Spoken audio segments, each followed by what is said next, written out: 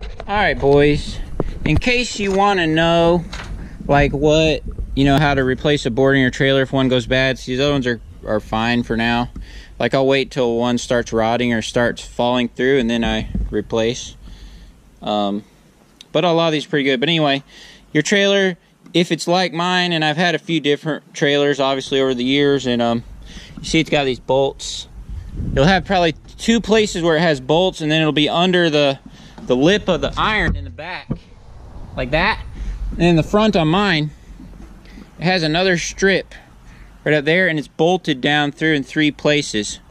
These two just broke off, rusting, you know, when I was trying to undo them with the star head.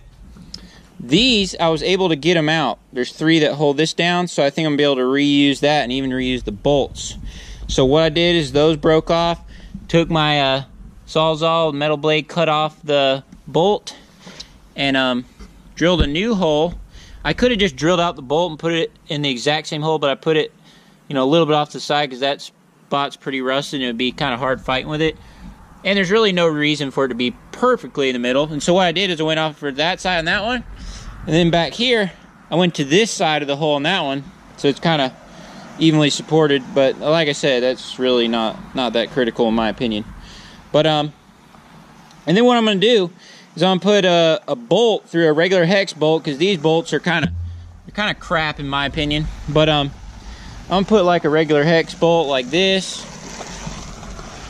and put a locking washer or locking nut in the bottom, and I'm gonna put a washer on the top and on the bottom, you know, so it can't slip through them. And what you do is you don't tighten them all the way down, because as the boards get wet and dry, they kind of expand and contract.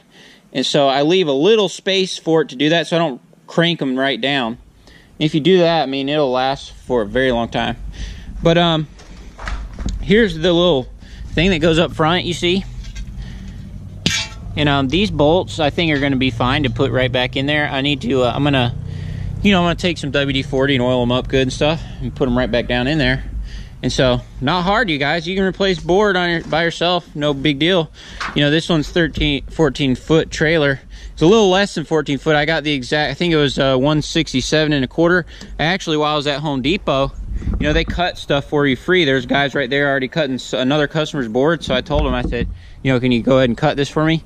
So that way, when I got home, I mean, it's already, should be already perfectly the length that I need it. So let's lay it in there, and I'll, oh, and then, so what I'm gonna do is I'm gonna lay my board in there, and then since I already have these holes, I'm gonna drill up through the hole, up through the board, and then I'll know exactly where to put the bolts, you know? Easy, nothing to it. So after I lay it in there, I'll show you guys.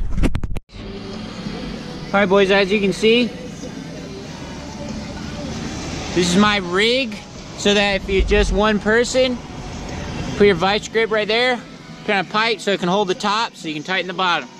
I actually decided not to put a washer on the top, just go with the bolt, because the hole is tight anyway, and that way the bolt gets a little bit closer to the board, like for mower tires. It'll be fine, but yeah. So that's what I'm gonna do up there too. Okay, it's the same rig, but sweet. It looks good, as you can see. It's good to go. I just gotta put that strip. Oh yeah, another thing I did, I put it in the back, under the iron in the back, and then I put that to hold it while you drill up from the bottom so it doesn't push the board up, which it probably wouldn't anyway, 'cause this board's pretty heavy. But anyway, I'm about done. Sweet.